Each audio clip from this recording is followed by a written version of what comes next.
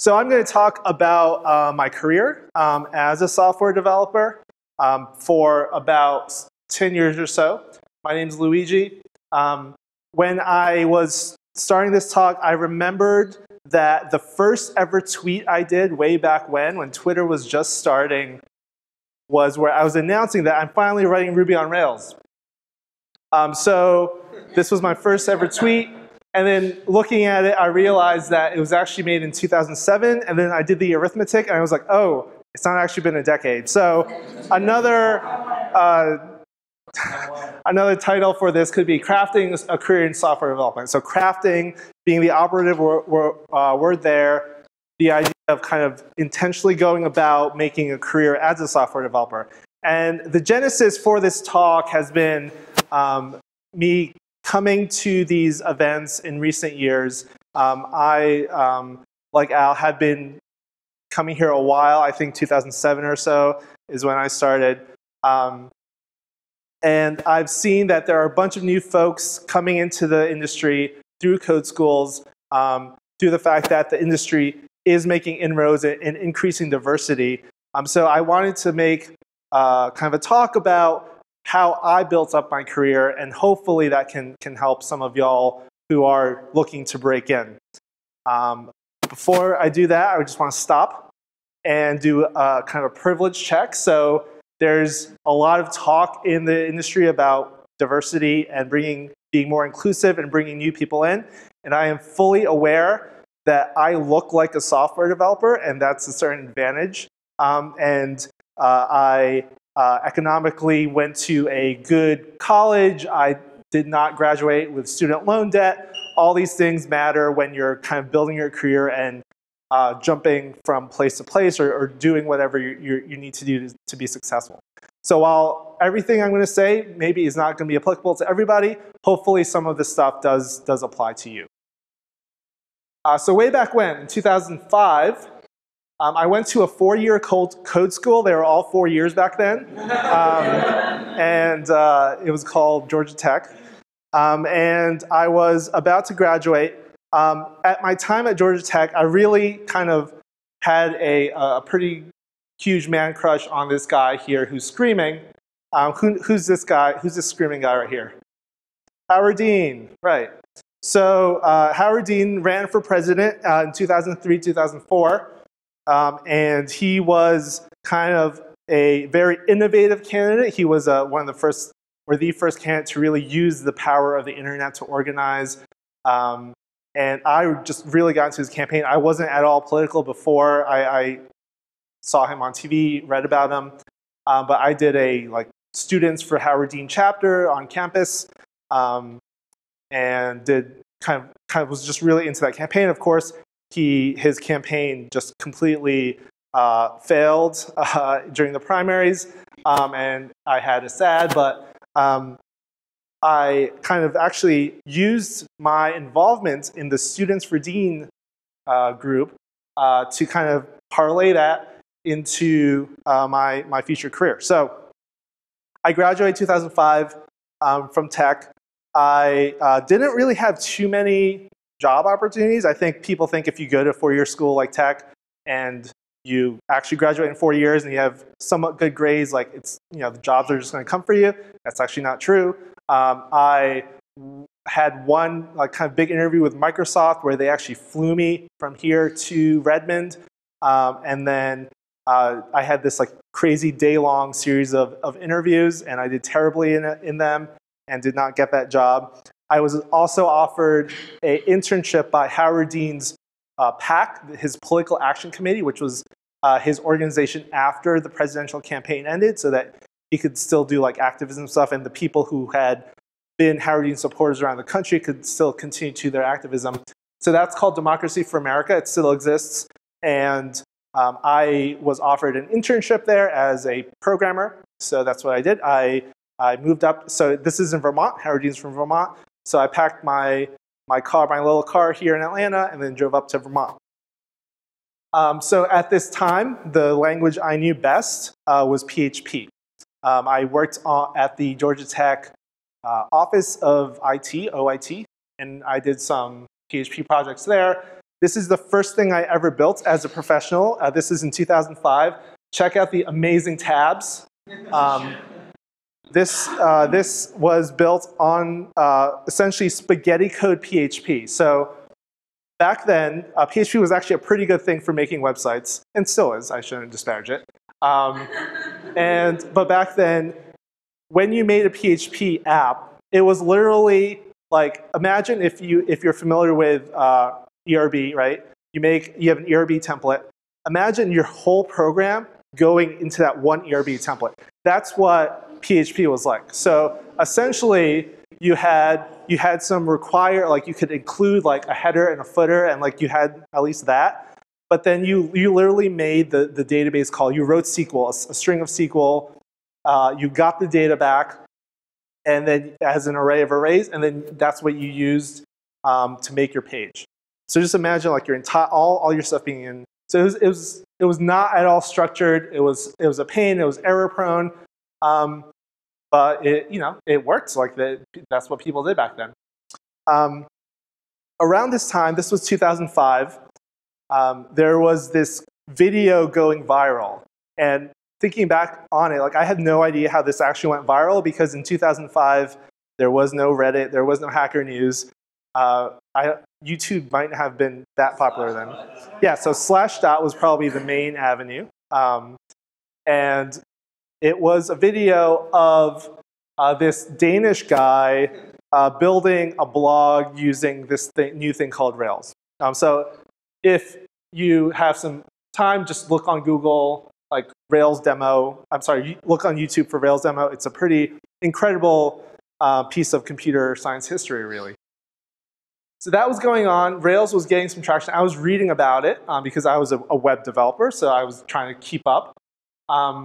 And after about a year or year and a half of popularity, Rails 1.0 came out. And what was amazing about Rails at this time? The first, I think, was that there was this thing called Active Record that abstracted away the database. That pattern had been around for a few years, but to see it done in Ruby was actually kind of a really nice thing. Another part were generators and scaffolding to get started really quickly. I think we still all use generators these days in Rails. Is scaffolding still in Rails? I'm not entirely sure. But obviously you shouldn't use it too much. But that was still an impressive thing. And then another thing was that this was the cusp of what was called the Web 2.0 era. And that meant like using JavaScript for very somewhat silly things.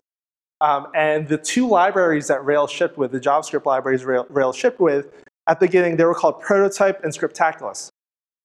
Prototype is probably the worst name ever to give a JavaScript library, because obviously we had prototypes in JavaScript. So when you would say the word prototype, or even type the word prototype on the internet, it wasn't clear what you were talking about. This was also, to be fair, I guess, to people back then, no one wrote very good JavaScript. Maybe no one really understood what prototypical language was, so they got away with it. But Scriptaculous was quite something. You could see how Web 2.0 it was. You can see the gradient effect on the background. You can see the drop shadows of the logo. Very Web 2.0. And I got such a kick out of researching this when when I was making this presentation, that I decided to actually show you some of these amazing effects of Scriptaculous. And amazingly, this is the guy, Thomas Fuchs, still has his documentation up and running. So the idea of Scriptaculous was we could do some Ajax things back then, just a very few. And so we needed to like tell the user that things were happening. So the main way to do this was through highlighting things. So this was amazing back here. So you could do something and then trigger a highlight, and then it would fade, right? So that was really impressive. Then we have to use this kind of cool animation somewhere else. So another one was appear. So we needed to make squares just appear on the page, and that was great. Of course, we had them appear, so now they had to fade out. So we got the fade out effect, and then Of course, the best ones were Pulsate, which was, you need to do that. Or then, of course, Shake, and just, that was great. So amazing effects back then, the state of the art. That was literally the definition of what JavaScript brought to the table. That was it. That was effects like that. A little bit of Ajax. Rails has had a strange, awkward relationship with JavaScript its entire life. It's almost like this weird teenage romance where it doesn't know what quite to do. It's a bit awkward. So RJS was another technology. No one uses it anymore, thankfully. Here's the release of RJS. This is DHH writing a blog post.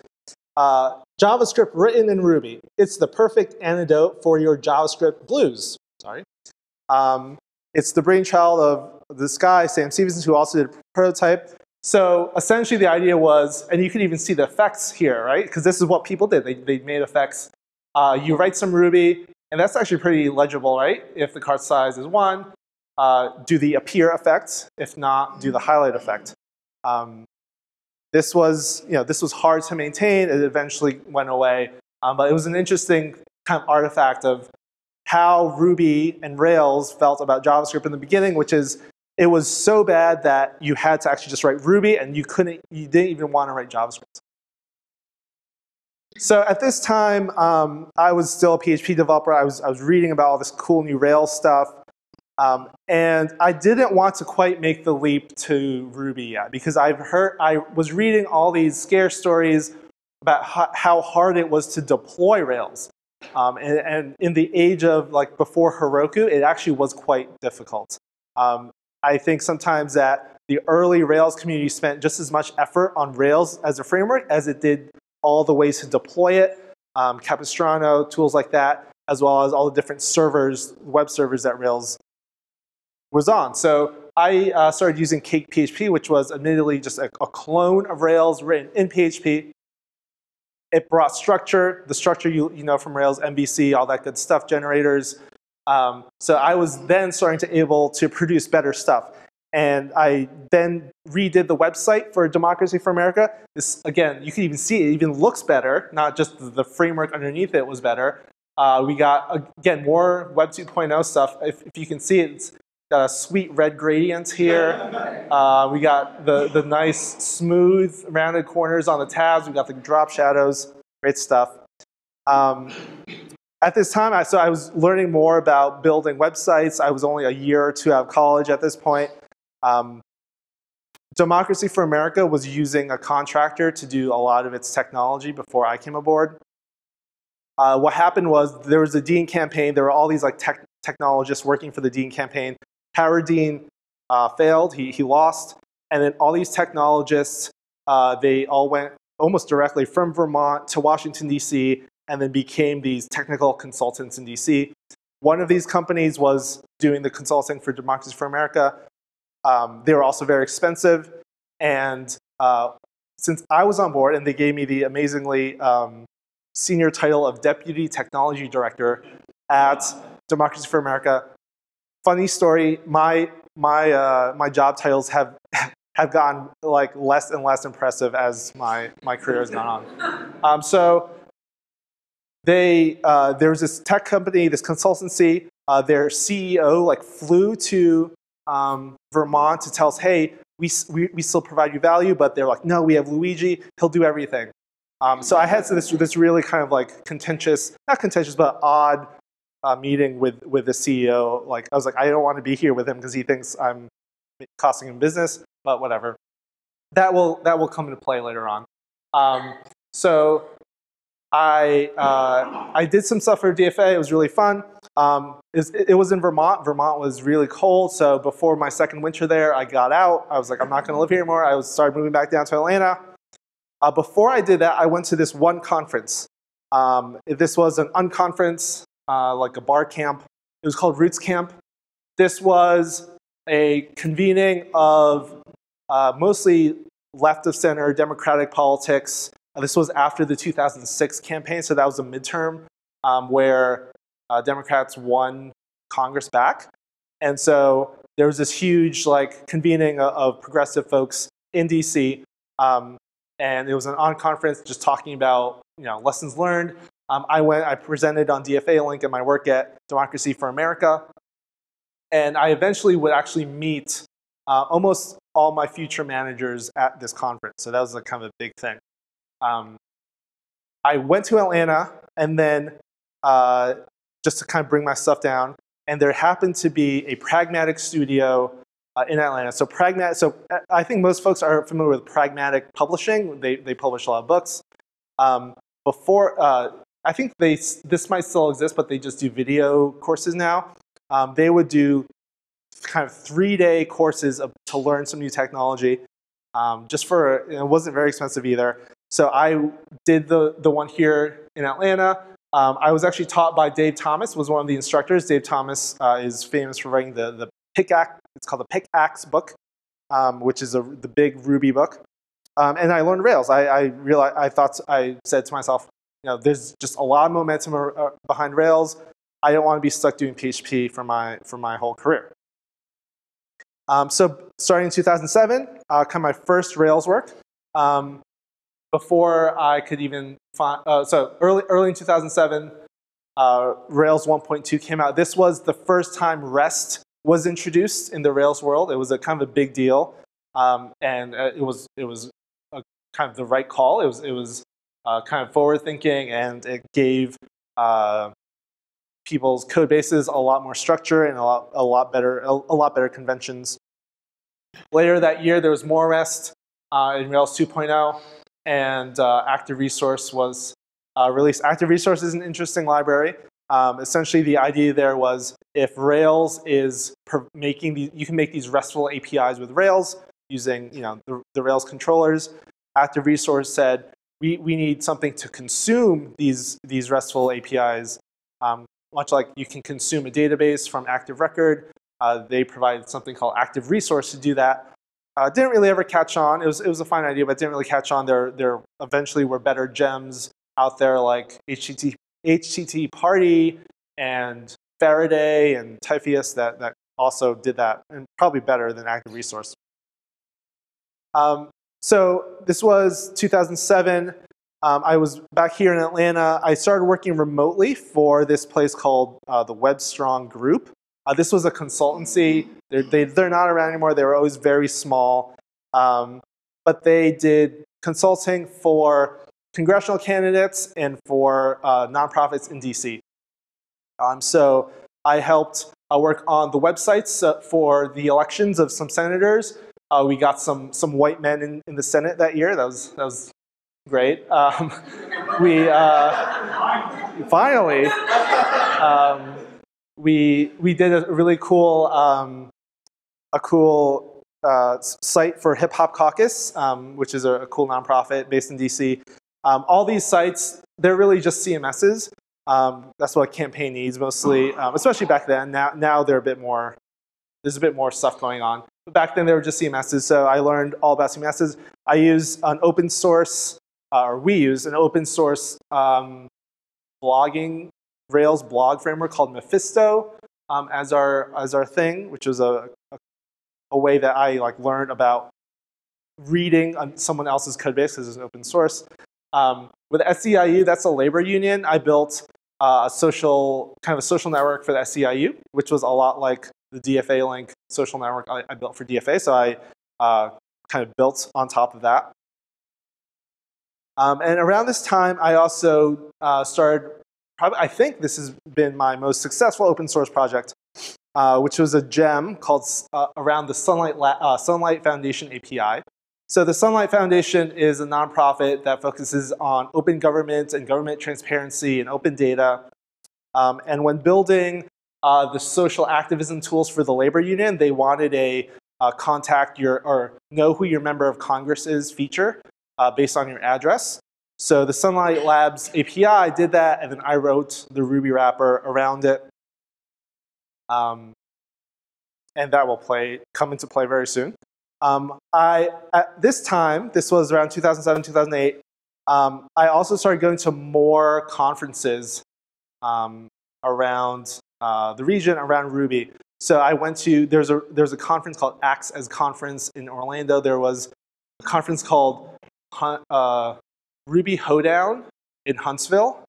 And when I was driving back from Huntsville, from Hunts Vegas, as the locals call it, I was like, we have a meetup in Atlanta. We should do a Ruby conference in Atlanta.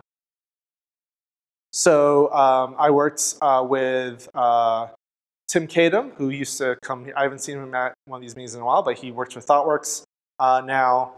And we put on a conference around, not around Rails, but around MERB. So MERB was an up-and-coming Ruby framework. It was kind of designed as sort of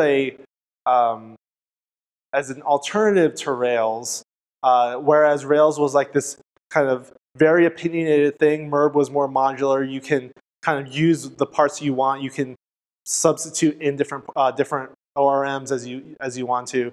It just had a little bit different philosophy, and it was gaining a lot of traction in kind of the world of Ruby web development. So we decided to make a conference, a one-day conference around MERB. Who here went to MERB Day? Did anyone? Awesome. Great, thank you. And we had Yehuda Katz come. Yehuda Katz was the lead developer of MERB.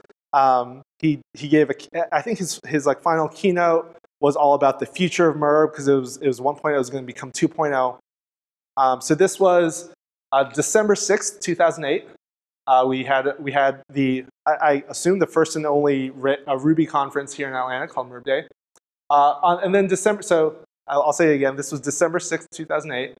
And then on December 23rd, 2008, Yehuda wrote this blog post that said, Rails and MERB are merging. And then essentially he's saying, the plan is to merge things that made MERB different. This will make it possible to use Rails 3 for the same sorts of use cases effectively. MERB 2 is Rails 3. This was huge. This was a very dramatic moment in the Ruby world. I checked if it was April 1st when I saw the news. And so eventually this would become, Yehuda was essentially the kind of lead developer on him and another guy, Carl, on Rails 3, and eventually they would build it. Before that, though, a few months later was Rails 2.3. So this had no MERB at all, because by this point, this announcement was December. Rails 2.3 was probably in beta by then. So this came out.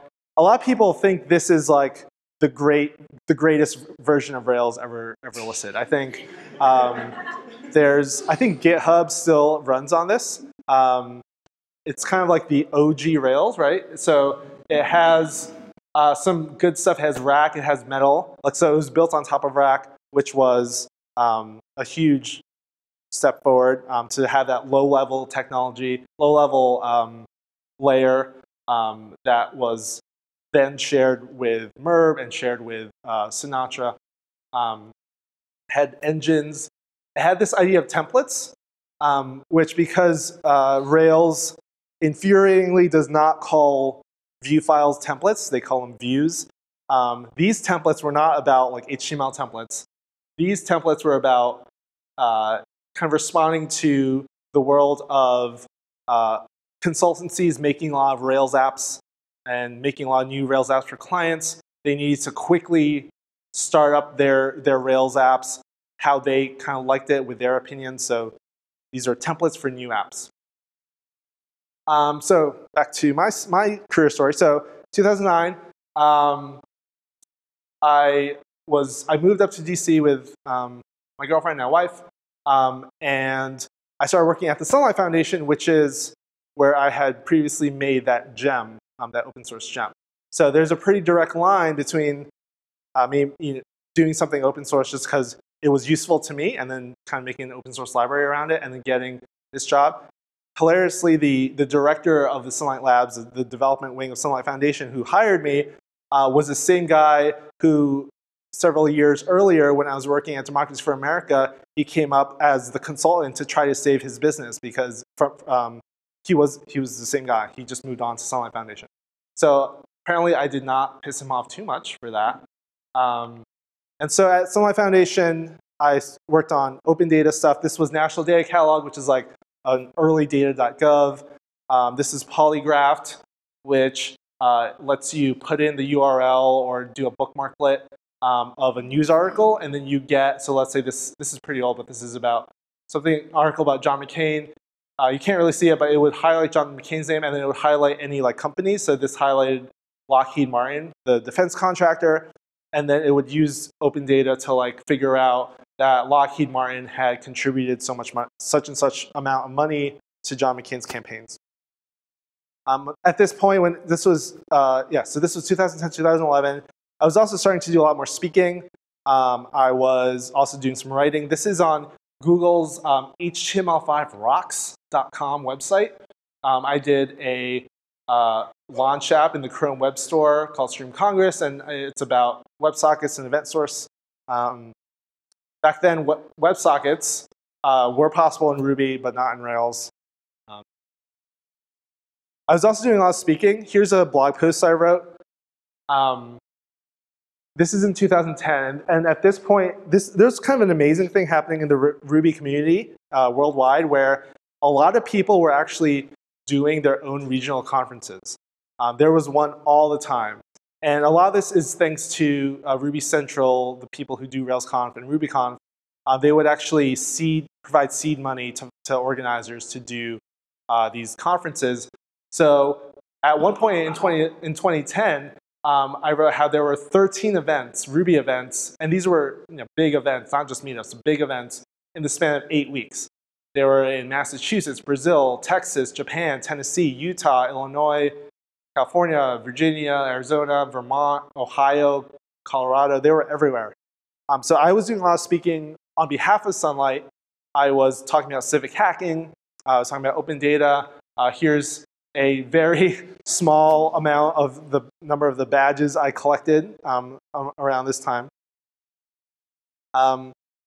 So a few months into 2010, or actually halfway through 2010, this was the MERB merge. And DHH was just obsessed with this slogan, "Have it your way," to describe it. "Have it your way" comes from Burger King, because apparently you can like custom order your burgers. And he said, this is now true of Rails, which I guess, yeah, it was technically true. This was also the first release with Bundler, the tool we all know and love. A year later was Rails 3.1. Hilariously, and this again goes to this weird relationship with JavaScript, Rails was very slow to adopt jQuery as its default. Part of the have it your way thing was that by default, Rails was still installing prototype for DOM manipulation. jQuery by 2010, definitely by 2011, had clearly won. Like this, everyone was using it. But Rails, the core team, did not want to change. They finally changed in 2011. They launched also the asset pipeline. They again included more languages, Sass, which was pretty good, and then somewhat controversially, CoffeeScript, which is more goes to the hey, we don't want to write JavaScript type mentality. So that's 2011. Back to me, 2012.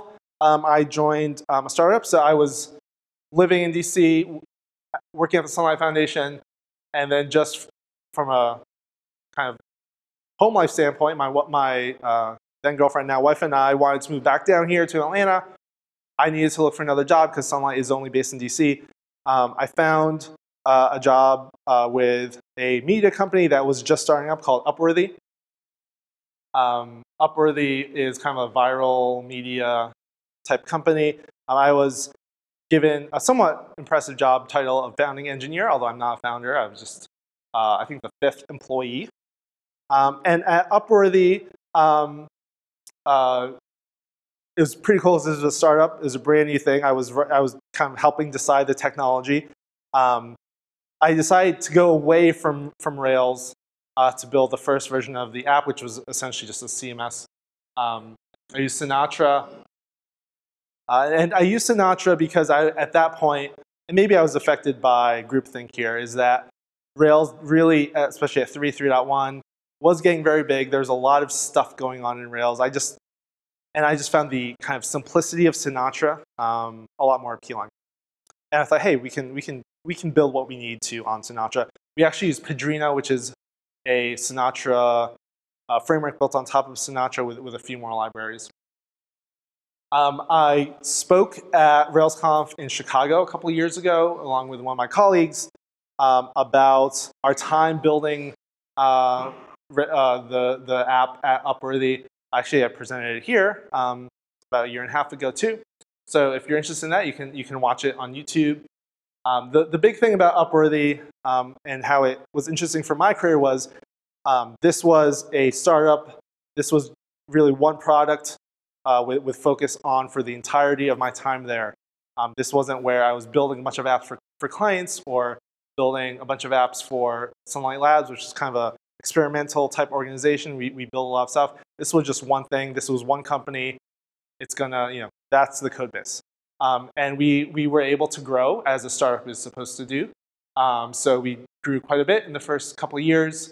And then, and at this time, during this growth, we eventually moved to Rails. And we moved to Rails because, mostly because of, I would say, the community's relying on the strength of the community was actually a big part. Where by that I mean the libraries, the open source gems out there that were a bit more specific to Rails rather than just Ruby or Sinatra in general, as well as a community of people.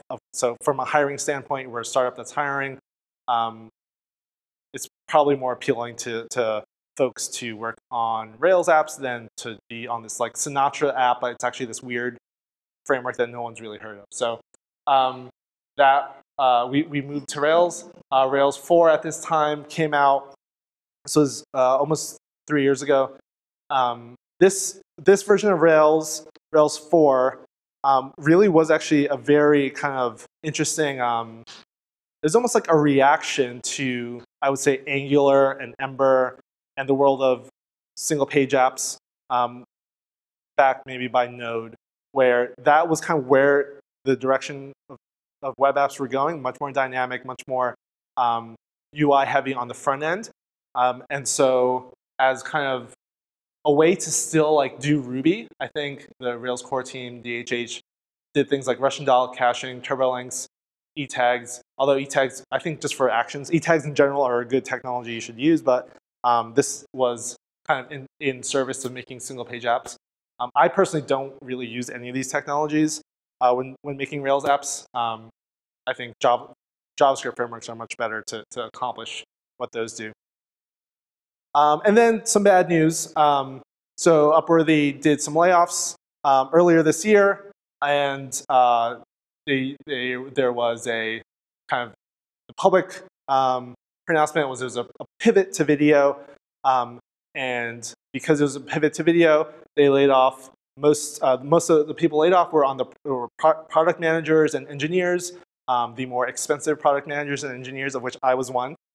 So I was out, and that's a pretty kind of interesting takeaway, which is you could be called a founding engineer, you could be with a company since the beginning as an early employee, but you're not really safe.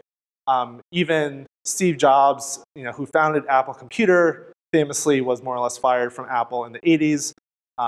It happens. So looking for a new gig in early this year, what I kind of landed on was still a media company. I felt that I was still interested in the media space. And so I started working for Vox Media about a month ago. They do a bunch of brands like The Verge, Vox.com, Polygon. They have a lot of stuff. They're also a Rails company. They probably run the most highly trafficked Rails app out there. It's all these sites are pretty popular. There's a ton of traffic. I was hired to work on a very specific part of their CMS, of their code base, and that is kind of understanding how people are consuming content these days, online content. It's moving away, obviously, from desktop more to mobile, and because the mobile experience can be rough, especially with a lot of media sites who just have so many JavaScripts and so many trackers on their sites, the user experience is pretty terrible. Both Google and Facebook have started pushing publishers to do these kind of mobile-centric technologies like instant articles, and Google's, it's called Accelerated Mobile Pages, or AMP. So the idea is you kind of do a Google search, and then there's like these cards that show up, and then when you click on one of those articles, it loads really quickly like a native experience. So essentially what I was able to do is, because I was also kind of thinking about these and working on these sorts of things at Upworthy, Box saw that, and upon in interviews started talking to me about it, and they realized, hey, this is a person who can really help us in this space.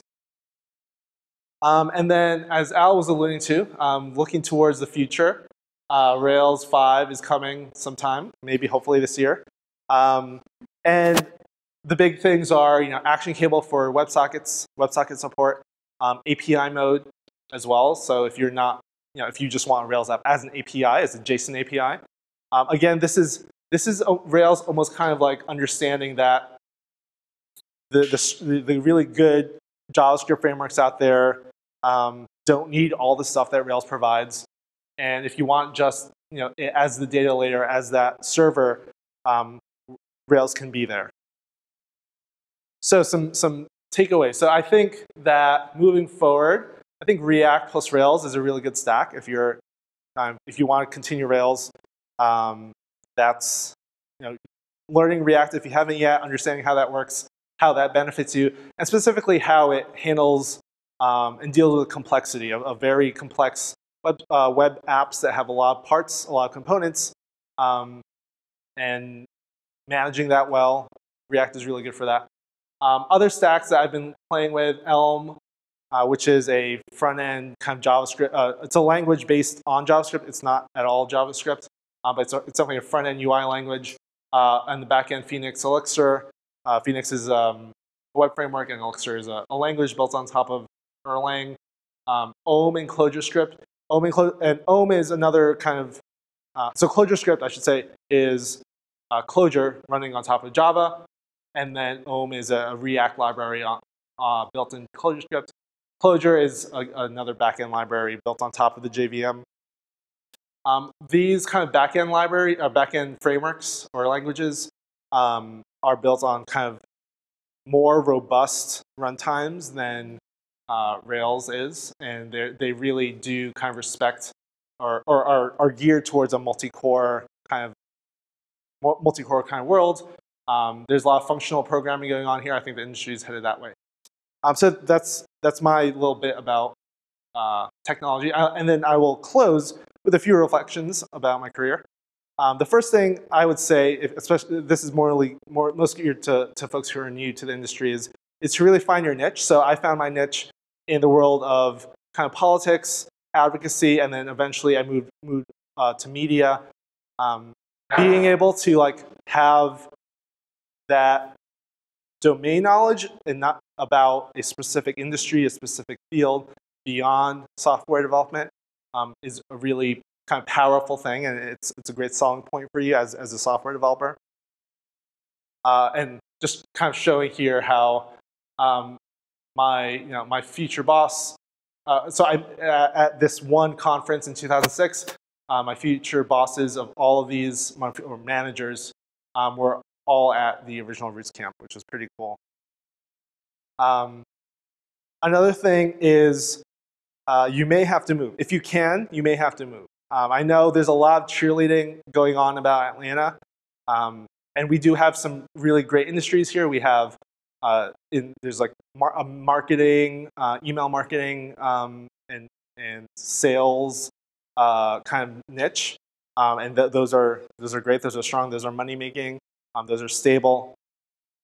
There is a niche around security. So there's like pin drop security and Bastille and some other companies like that. So there are some niches, but there's other cool technologies out there.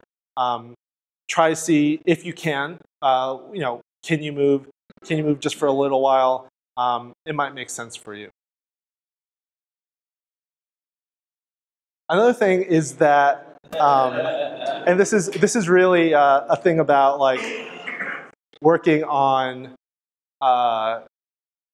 doing your projects. Like side projects are great, but the reality is like for you to be a candidate that's desirable to other to prospective employers, you really do need that experience of real world apps. I think I've talked to some folks who just like go from a code school to like do their own startup, and they think that's like a good path. And honestly, it's really not. You really need to understand what it's like to work for a company or an organization where there's a lot of people using the software that you're working on. That there's real stress involved when that software doesn't work, when that Rails app goes down, and what it means to support a Rails app, at some level of scale, or any app at any level of scale. And when your software actually affects your business or your organization and has a real effect, like that's just kind of the pressure and a scenario that just can't be replicated by side projects or by classroom projects. So really do seek out to work on real world apps. Another thing is to really embrace getting down into like the weeds. I think even for me at the beginning, there's a lot. When I remember starting Rails, a lot of it seemed magical, but in the end, nothing is. So get good at reading code. Just force yourself to read the Rails code base or the code base of gems you use. Understand how they work, because it's just code. It's not. It's nothing magical. I alluded to this a bit more, but if you can, try to figure out how you can build on previous things you built before.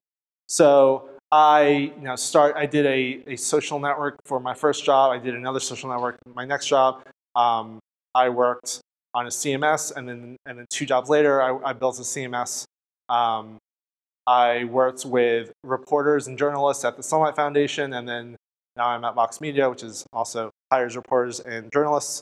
So building build on top of your experiences, and when you're looking for jobs, think about how your previous experiences can help position you for future jobs.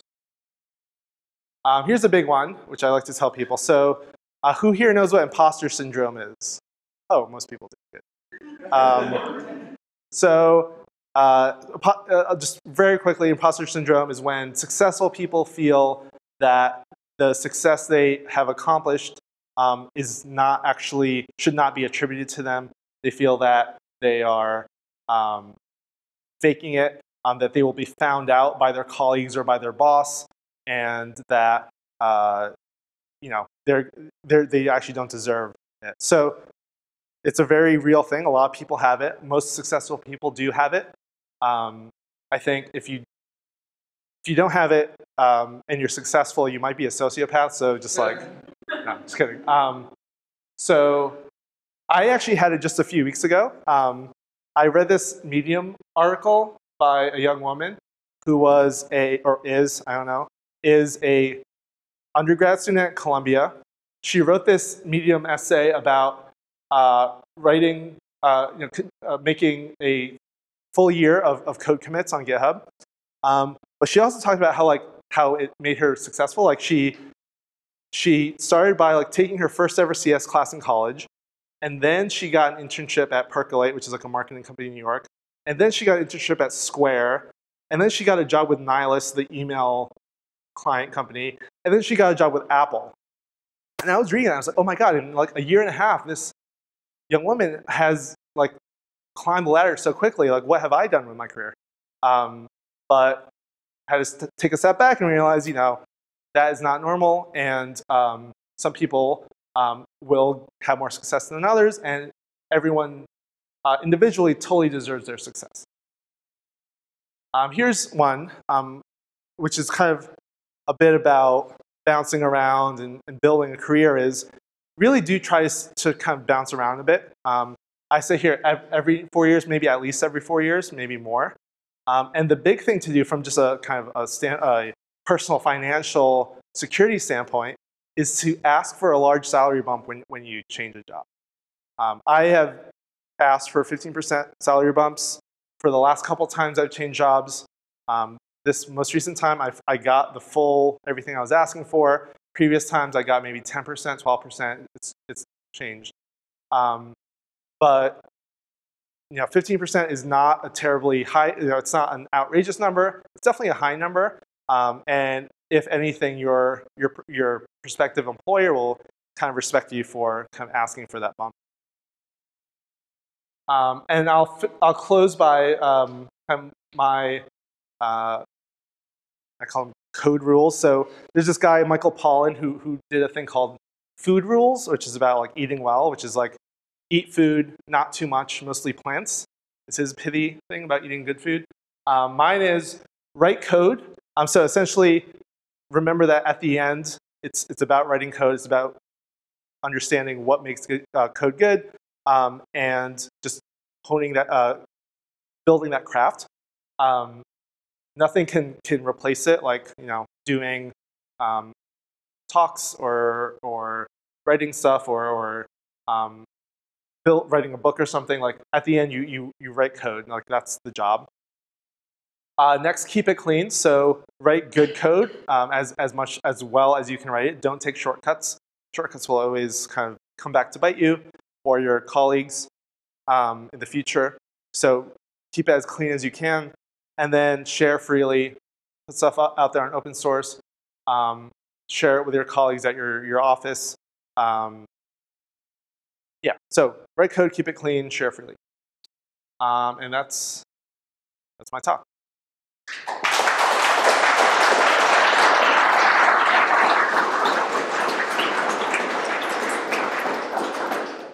Questions?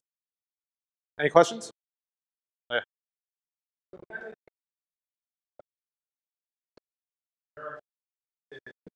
Yeah, so I put a little plug for Code for Atlanta. So I organized a meetup called Code for Atlanta, which is a local chapter of Code for America. I got involved with really in the days I was at Sunlight Foundation. That was open government, open source. Code for America is a nonprofit in the Bay Area. They focus on a lot of the same things. The first donation to actually start Code for America came from the Sunlight Foundation. Yes, I just kind of know professionally people. Mm-hmm. Mm-hmm.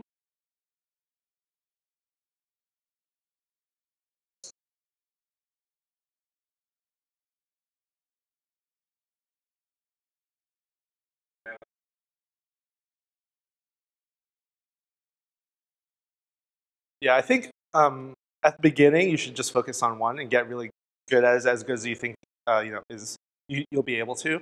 I'm surprised that you're learning both Rails and Mean at General Assembly, but I would say just pick the one that you think first of all that you like better, that you just makes more sense to you, that you feel more comfortable with.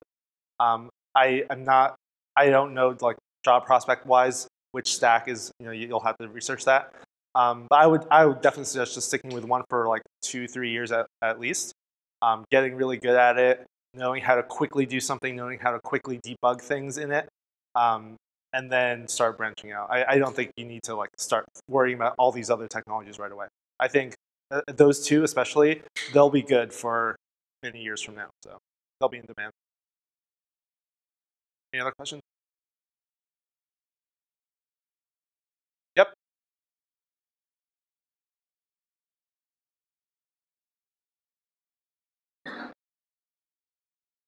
Right. So those two are really kind of predicated on getting a job with a company that or organization that is established or has set itself up for success. By that I mean like a very well-funded startup. Just getting that first job is really what I mean by that, where you are working for an organization or a company that they have real customers, they have a real user base, and just seeing the feedback directly or just indirectly from a support team, that will just help you understand what's, what it means to write solid code, or software that is not prone to failure, that is going to be resilient to all sorts of different inputs that the world will throw at it. Yeah, so I would say just look for that established company, even if it seems like somewhat boring. Like that established company can really just help you figure out, okay, this is what it means to be a programmer in the world, and this is what it'll teach you all about like what it really means to kind of be that day-to-day programmer for a company. Yep. Sure. Sure. Mm-hmm.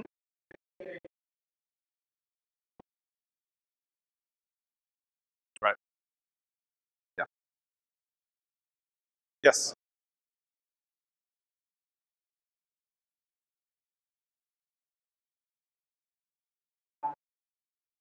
Sorry, can you speak up? Uh-huh.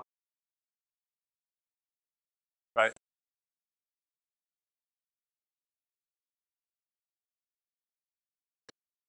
Sure.